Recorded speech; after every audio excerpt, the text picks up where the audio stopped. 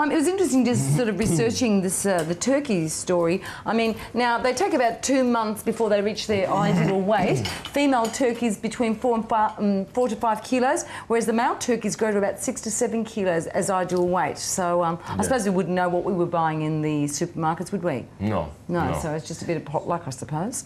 Turkey's quite a famous sort of meat that is used in Lombardy and, of course, in my hometown of Venezia. And tonight, actually, we're going to talk about the traditional recipe that comes from Venezia being paella with melegrano being pomegranate. Now, Michele, it might be an idea to show our viewers what a pomegranate looks like.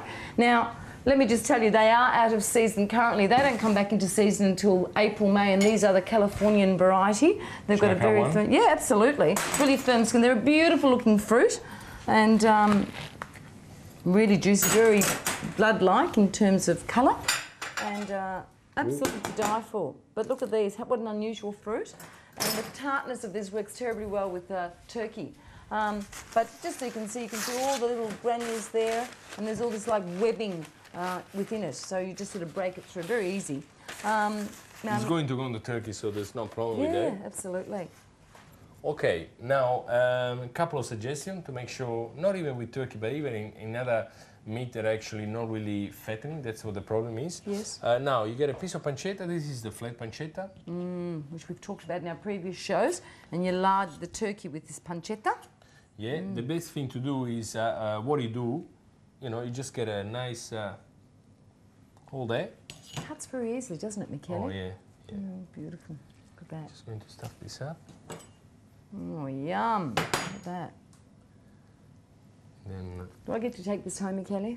For all my children, I've got lots of them that I feed.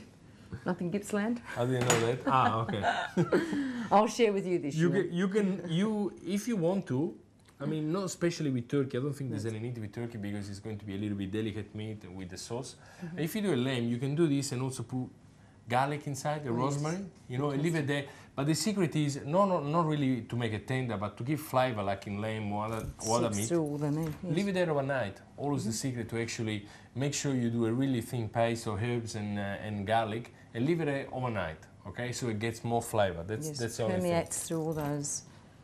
Yeah, and now what are we going to do? We're going to tie this up, of course.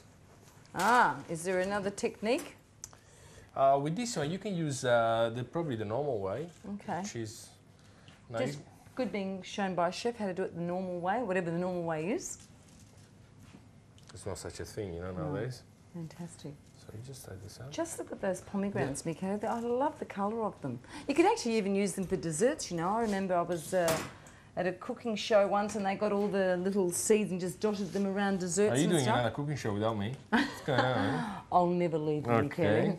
Will you leave me? No, never. Oh, Edie, did you hear that? At least for this year, you know? Okay. Now, you see what I did? I just put you know, it's easy because then what you do, you just make it go over there. And then you have to go over this, okay? There we go. Okay, so you got this. And you keep going. Now, in this way, it's probably easier, but at the same time, it's not like as tight as the other one. Right. The other one, you actually tie it up straight away on the... Beautiful. Each time. It always looks easy, but I know that, I don't know, it's just a hard technique to master that, isn't it? Like a friend of ours, you be careful because sometimes, you know, some chefs, they're not really good at this. They ended up with their hand inside the string, so... Always cut the string, you know, don't cook your hand. If it can happen to chefs, it can happen to us. And then at the end, the last one, you know, just go back to the first one where you actually, you know, because it's always going to slip a little bit. Okay. Okay, and this one. Now, I want to ask you a question, Michele. And always start it up here, you see? So that's why you left a little bit on the end. Yeah. I think it's always go back what sauce are you going to use as well. Okay. Now, I mean, we can salt the turkey, but then again, probably I will do it on the skin, maybe. Yes. But you always have to be careful. On the because it's the breast. we're using a breast. We're not using the whole animal. Okay. And now, in this case, again, usually a normal roast, what you will do now, if you got a leg of lamb or a veal, you actually fry it off in the fry pan, really hot, get the nice crispy, and then put it in the oven. Yeah. For the same reason, you got a breast of turkey, you don't want to dry up too much, so you just put it in the oven, really hot, okay?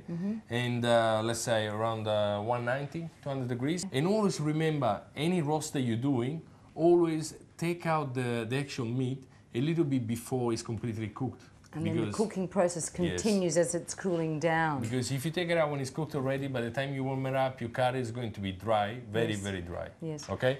So this can go in the really hot oven. We can put a little bit of pepper, and probably we'll just leave it with pepper. And but then again, always remember, I think the most important thing when you're doing a dish, always remember how you're going to serve it, what you're going to serve it with. Because if you know it's going to be a really delicate sauce, you have to go easy on everything. That's why I didn't even put any herbs in here. No, I've noticed that. Because we're going to do with the pomegranates. The string, and you've larded it with the bacon, and that gives it a bit of saltiness anyway. So what we're going to do, we're going to, you need a little bit of oil in this case, okay? Some nice Nicholas olive oil. To put this press Beautiful.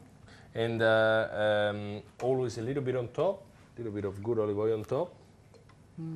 Fantastic. And now, Caterina, put it in the oven, really hot, around 190. I'm just going to explain you quickly how The you're going to do sauce, the because we haven't got the giblets, so what are we going to use instead, Michele? Also, because I'm sure no one wants to see us eating tonight anyway. They'll be there enjoying themselves and, you know, probably half asleep. Now, pomegranates. Just pick all your pomegranates, okay? Don't even spit it out, just pick it. And then you put it in water and a little bit of sugar, and you just boil it off till you reduce them.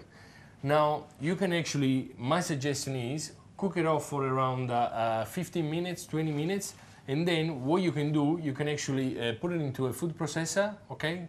Puree it, try to puree it because you want, and then you strain it, okay? That's the actual sauce. Seeds. Okay.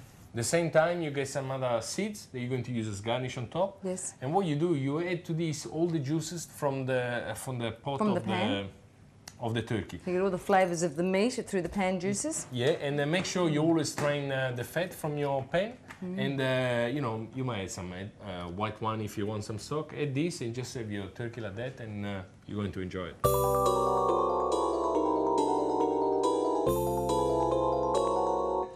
Michele, that smell of that pork and that turkey is just coming right at me.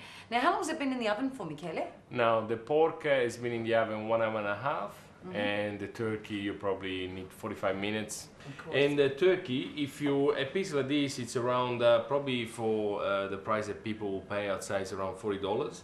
And I'm sure you can fit even 6 people for a big, I'll say even 7 for a big breast like this. And again, I mean, then you have to add your sauce and everything, and your side dishes, some potatoes, and whatever you think. Big thank you to you, Michele, because that was wonderful. I am looking forward to it. Thank you. And also a big thank you to David. He is the man behind the music. He is the composer. He is the coordinator. He is many things, aren't you? Yeah, something like that. Something looking like forward that. to composing a new fresh batch of music for next year's show. Oh, wonderful. Buonasera.